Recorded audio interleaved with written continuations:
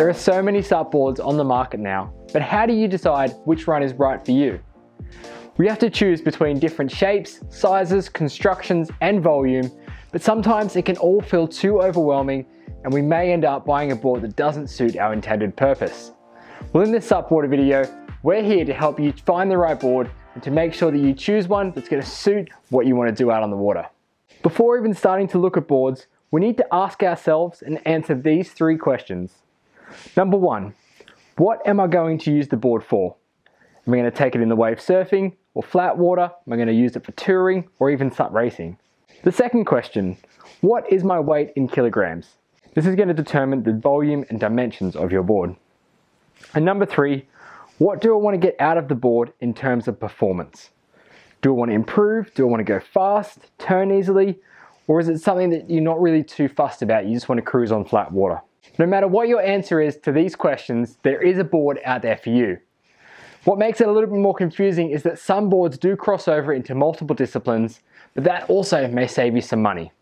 Let's dive in to our first question. What am I going to use this board for? This defines what shape the board will be and what conditions you will be using it in. Looking here at the array of boards we have, you can see there's different shapes, sizes, widths, dimensions, and in particular, the different outline shapes or templates that they have. Each outline has an intended purpose. One of the shortest and smallest boards on the market is the Surf SUP. You can notice that most surf-specific boards have a pulled-in nose and tail outline, or a narrower width at each end. This helps with maneuverability and turning when on a wave, but it does sacrifice the board's stability and glide.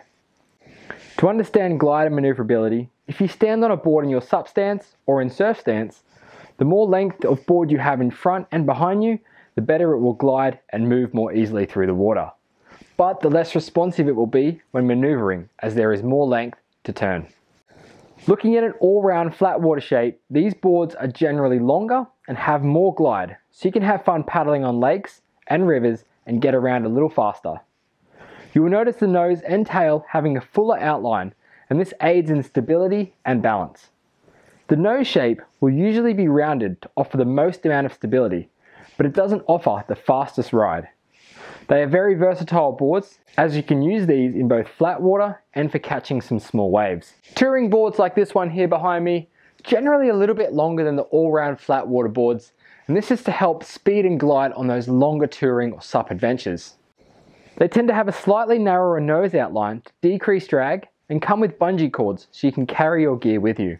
Moving on to race SUPs, and although they do look very similar to touring boards, they're generally a lot narrower and a little bit longer as well, with their length in about 12.6 to 14 foot range. A race board is designed to go fast, but it doesn't offer much stability when compared to that touring or all-round flat water board. The nose shapes are pointed to direct water flow and create a faster board through the water. These are the four typical types of SUPs and outline shapes that you'll find on the market today.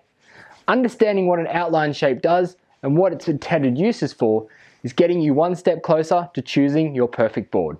Now, the outline shape is affected by length, width, and thickness, and this is what we call the dimensions of a SUP. The length of the SUP will influence the board's speed and glide along the surface of the water. Like we said before, longer boards, such as the race board, are going to have more speed and glide through the water, whilst a shorter board, such as surf SUPs, will be slower. Now, the width of a board is one of the most important elements of design because it affects the board's speed, stability, and also the outline shape. So looking at width, the wider the board is, the more stable it will be because you have a larger platform to stand on. However, this larger platform means there's more surface area underneath the board, and that does create drag when paddling through the water. Widths vary greatly, and you can see with the outline of a race board, the rails are quite parallel and they are not as wide as other boards. Having less width on a board equals less drag, which is why racing SUPs are narrow. The width of a race SUP is generally between 20 inches and 28 inches. Moving up from that, we have the surf SUPs, which range from about 26 inches to 32 inches in width. Up from that, we have our flat water all-round and our touring SUPs, and they're roughly between 28 and 36 inches wide. But what width is going to be right for you? Wider boards are suited to beginner paddlers and first-time suppers. Also, they are suited to the more heavy or taller riders looking for more stability. Smaller riders may also opt for a narrower width. But for intermediate and advanced riders, narrower widths will offer more performance and help you improve your paddling. The thickness of a board is also another dimension. Generally, most SUPs are between 4 and 6 inches thick, with thicker boards again suited to beginner or heavier riders. The length, width, and thickness of a board ultimately determines how much volume we have in the board. And that leads us on to our second question: what is your weight in kilograms? Your weight will correspond to what volume your board will be. Volume is given as a literage and is the calculation of how much space is inside the board given its dimensions, and it directly relates to the amount of flotation it will have. More volume, more flotation. 1 litre of volume equals 1 kilogram, so it's easy to work out your preferred volume from using your body weight in kilograms. To make it simple, if you weigh 80 kilograms and you have an 80 litre board, the board is going to sit neutrally buoyant in the water, which means it's not going to sink or float. It's going to sit just under the surface of the water. But this is very hard to stand on and balance, and only suited to the pro SUP surfers. So to work out your preferred volume, as a general rule and approximation, for beginner paddlers starting out in flat water, you want to take your weight in kilograms and times it by about 2.5. So if you weigh 80 kilograms, then times that by 2.5 to get roughly 200 litres for your board. Race boards and touring boards generally have over 200 litres and even up to 300 litres of volume, which is a lot of float. But all of that volume is hidden in the thickness, because on these boards they need to go faster through the water, which means they're going to be a little bit narrower, therefore lacking stability for those beginner paddlers. For surf SUPs, we are aiming for performance on the waves, and volume does depend on your skill level. That is mostly true for all boards, but for surf SUPs, beginners should stick to about your body weight times 2.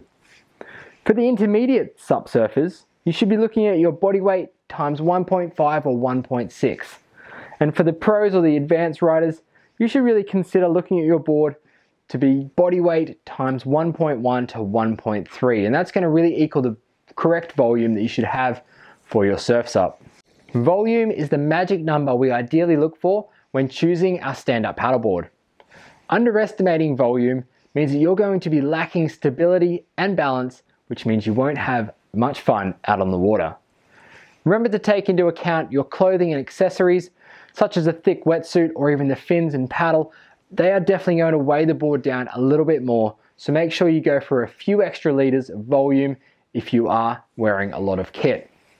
But if you find the right volume, you cannot go wrong when choosing your next board. But let's step into the next question, number 3.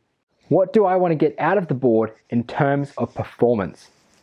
Hopefully you now understand that width, length, and volume will affect the performance of your board. Playing around with these numbers will really help you in choosing the right board, but a few other factors can influence our choice as well. Constructions of boards can greatly affect our performance on the water. Firstly, inflatable SUPs, they're designed to save space at home, but also get you out there having fun. They offer some durability when compared to the ease of dinging or cracking a hardboard. But if you are after performance of any kind, be it speed or added improvement, then an inflatable has certain limitations when compared to the construction of hard boards. A solid or rigid shape will plane better on the water than an inflatable with some deflection or less stiffness. This means that an inflatable board bends to a degree when paddling and therefore slows us down.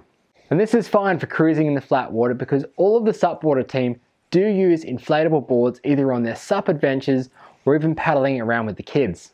There are different inflatable constructions too, with the pricier inflatable SUPs opting for more stiffer materials, better seams and added enhancements to make the board perform a little better. When looking at composite or hard boards, there are many different materials that boards can be made out of, so opting for the right construction will aid in your improvement. The entry-level hard boards for SUPs are made from a PVC or a plastic mold, and these boards can get you out on the water having fun, and they are quite durable. These boards are mass-produced, they're also known as pop-outs. They can be less quality, they're definitely a cheaper price point, and they can be quite heavier to carry and feel on the water. Epoxy construction is the most common you'll find on the market, giving you a durable and stiff board that will last you a long time. Epoxy would generally float a little more as well, so this will give you added buoyancy and ease of paddling. A lot of brands are starting to use epoxy sandwich construction with bamboo or wood veneer or other materials laid underneath the glass to change the flex and feel of a board. This can improve performance, especially in the waves or choppy water where the right amount of flex is beneficial to bring some spark to the board. Moving up to the premium constructions, we can see that boards integrate carbon, Kevlar, and also a Negra into their designs. Carbon and these materials are super strong and very lightweight, so this adds to the performance. You usually see carbon in surf SUPs and race SUPs, and this is definitely top of the price ladder. Now, another design element to consider is the rocker of your board.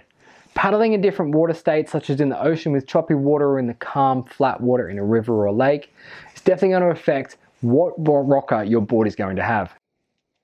The rocker is defined by the banana shape of the board or the lift and curve you can see from nose to tail along the rail of the board.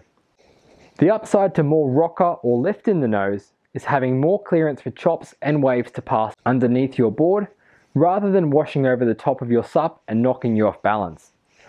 But the downside is that it does come with pushing a little bit of water because you do have that extended nose that sits high on the water, therefore you're pushing water along the surface. If you choose to paddle in calm water or in a river or lake, then a board with little or slight nose rocker will allow you to glide and move faster through the water. But if you're paddling in the ocean with wind, chops and swell, then you want a board with some nose rocker to navigate the peaks and troughs of the wave and to keep you stable. Tail rocker or lift in the tail is also important to the board, and for SUP surfing, you'll generally find this on all boards as the board needs to fit into the curve of the wave. A typical decision would be whether to choose between a touring board or an all-round flat water board as a beginner paddler. I must say that definitely the all-round flat water board is going to be great for those beginner riders. This touring board would be suited to a little bit more intermediate, or at least you have some experience paddling.